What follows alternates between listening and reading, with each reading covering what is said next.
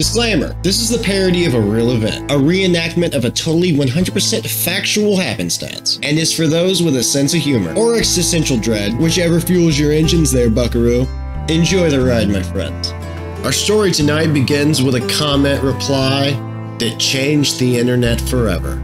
This may be the greatest, most savage Reddit reply of all time.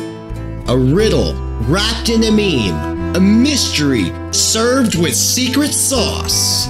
Did it spark joy? Debate? A deep philosophical journey into the depths of the human psyche? Find out tonight. I'm the Blind High Guy, and this is 60 Mimics.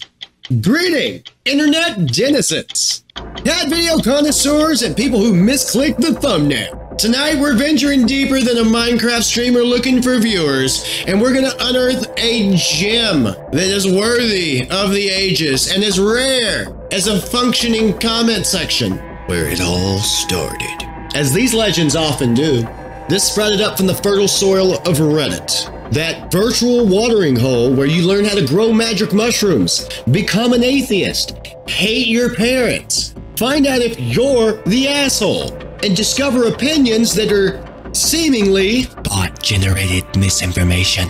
Our journey takes us to the fantastical realm of Ask Reddit, where weary-eyed travelers pose questions to the hive mind. On that day, a brave soul posed a question, an inquiry. If you could have sex with one real person from all of human history, who is your ultimate lay? The court jesters played their usual games, calling forth tales of feast and folly of the likes of Cleopatra, Madonna, Taylor Swift, even Abraham Lincoln. But one comment rang out. One comment was different. Phil8248 says, I'd like to have sex one more time with my wife who passed away from cancer 9 years ago. My body yearns for hers. The ultimate downside to finding the one is that she may die young and leave you wanting. Oh my god, I want to jump off a bridge now. That is so sad. Jesus, bro. Jeez. Fuck. Jesus, bro. It warms my cold, cynical heart. A Redditor with username something obscure had the greatest reply, in my opinion, of all Reddit history, and that is... Just kidding.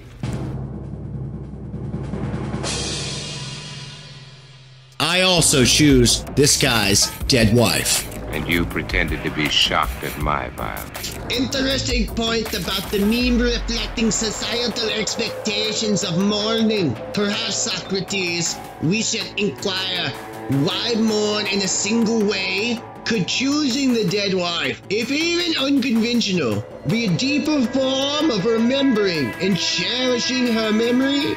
Choosing the dead wife be seen as yearning for the ideal form of love, untouched by earthly flaws. However, the chasing shadows in the cave, this may be impractical and unfulfilling. True love might lie in appreciating the unique, messy reality of the living partner.